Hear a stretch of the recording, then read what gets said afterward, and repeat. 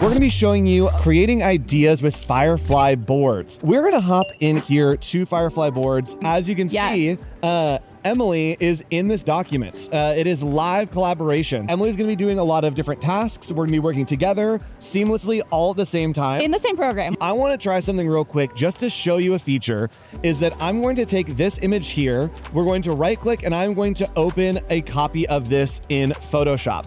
I want to flip this image. And so what's cool is I'm going to grab our friend Mosby. This looks good. We flipped it the opposite direction, and from there, I am going to try to copy this and paste it right there. So what if we're an Illustrator? So here's some illustrations that Emily has done for this brand. And so let's see what happens if we grab an illustration. I'm going to copy into Firefly Boards, pasted. Boom. But something that's really cool in Firefly Boards using Nano Banana is you can update and replace text. So I have this image, I'm going to click edit, and I'm going to use text in the image. So it's going to analyze my image, figure out where the text is, and then it's going to allow me to edit that in real time. So it's already analyzed. Cupcake House is the name. So I'm just going to click, double click in, and I'm going to write Mosby Mart.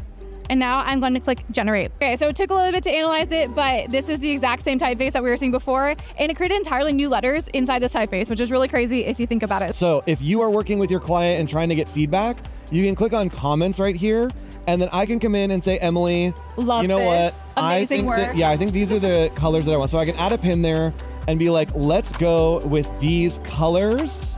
I can submit that, and then right away it's going to pop up over on Emily's screen. What we're gonna do is we're gonna find a photo of Mosby. I think that this one is the winner for us. He's ready to pose. And I also have a lot of this key art that's over here. I want this to be a pattern, and I want it to be like on a bandana. Is I can grab all these pieces here, and I'm going to paste them into Firefly Boards. We're gonna go to edit, and I'm going to do Nano Banana here. So Gemini 5, Nano Banana.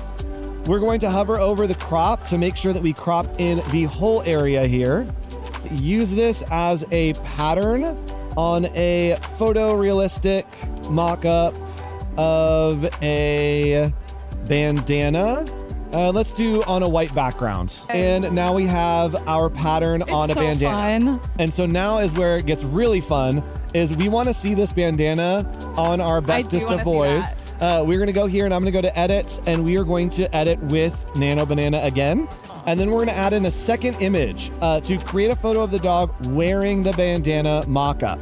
And from there, we got this great photo of our friend Mosby wearing a bandana. And on the left, we have an image of Mosby wearing a bandana. And then I put in the prompt, show me the dog wearing the bandana running toward the camera. Okay. Let's see what happens. Mosby! Oh, he's so excited. Little tippy tappies. We'll see you soon. Bye.